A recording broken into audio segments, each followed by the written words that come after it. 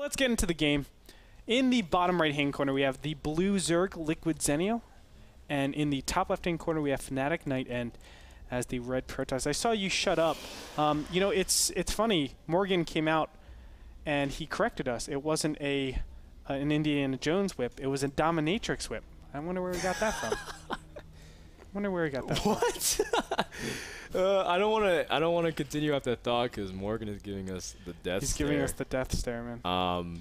But people are asking for another tip about women. I feel like I have so many. See? I have so many to do that. But NightEnD, he's our producer's saying no, man. He hates women. Is that what you're saying? No. No, he's not. Game information, not about outside the game information. That's what we're focusing on today. Let's introduce our players. We're catering to our fellow. No, there's a lot of females watching. All the females watching it in StarCraft 2. Thank you so much for tuning in. We want to respect you. In fact, our switcher tonight is Kylie, and she's doing a fantastic job. Thank you so much. And God, I don't know. I'm so impressed by how much she's learned in such a short amount of time. So it's very cool to have girls in esports. But let's introduce our players. Andre, kick it off for us. All right. So I already said that, unfortunately. But let me go into the two-base timings because I think that's one of the most important things on Antigua Shipyard.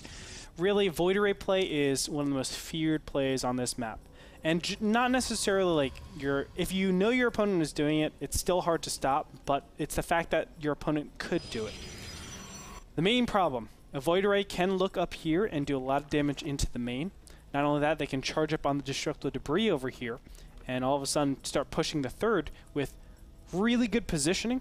Obviously, Roaches have a really bad concave over here, and on top of that, they have that charge which is so hard to actually get ready. So Voiders are definitely a really big problem. There are a bunch of other two-base all-ins that your opponents could do, or they can just go macro style. So there's a lot of options for Protoss on this map, and it really forces Zerg to be either a little bit assumption-based, and you know it's not really coin flipping, but they try to say, I hope my opponent isn't doing this because I'm geared to defend against this subset of builds.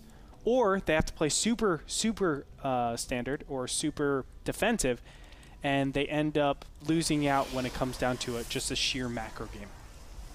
I was really hoping you were going to say super macro game, because everything is just super, according to Andre. Did I say super? A lot?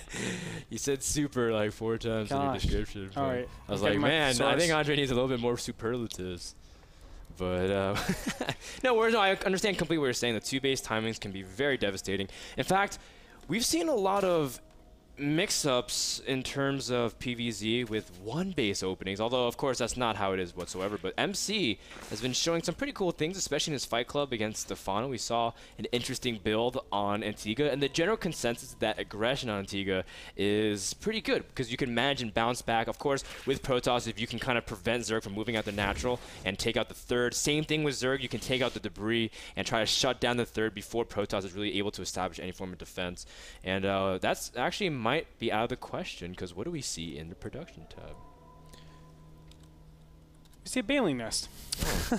And interesting. Yeah, a lot of Zerg is being produced. I think his opponent is just saying, well, I'm going to punish you for having this SimCity. The SimCity is really weird. A Sentry is the first unit out, though. But there are 2 main areas of contention. He got a Stargate, too, and the Stargate, yeah, sure, Banelings and Zerglings can attack it, but it can't really stop a huge force of Zerglings. Oh, but... No, it's outside of the range. Oh, okay. You knew exactly what I was saying, but that could have been pretty bad if you saw. But he's making 6 Banelings, which should be more than enough if he wants to target the pylon or the cannon. Yes. Now, one thing to note is he can easily put a gateway down here, but as soon as this pylon gets destroyed, it's actually unpowered over there. And here we go. What will he actually target? He's going to go for the cannon, and the entry point has been broken wide open. Oh, no. NightEnD has nothing. The 2 Banelings actually survived and managed to be able to chase down some of these probes, and the probes are fighting them head on. The Zerglings also getting into it, and NightEnD losing all of his probes. GG. And a very well-executed Baneling bust from Zenio, and NightEnD never really stood a chance against that kind of build, especially by the way he was teching. No, it's the SimCity, man. And the SimCity. The SimCity crushed him. He was not not well equipped to deal with that. Obviously, one force field wasn't enough. I think he should have just protected the photon cannon at all costs and went from there. His second sentry was coming up. Because even if he protected the photon cannon, there's still a pylon. Like, the idea is that the SimCity was spread out so much that one force field couldn't cover all the weak spots. I know. But would you protect the pylon or would you protect the photon cannon?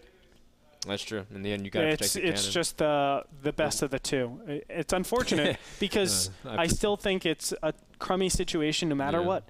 I still feel like that SimCity doesn't gear himself to defend against any incoming pushes like that. But really nicely played. Zenio just mixing it up and showing his mix-up is enough to beat his opponent. So Zenio takes the series 2-1 and moves up in his division, getting another point to his collection to try to see if he can rank up his division. Of course, jockeying for playoff position. You can find all of that at NASL.tv.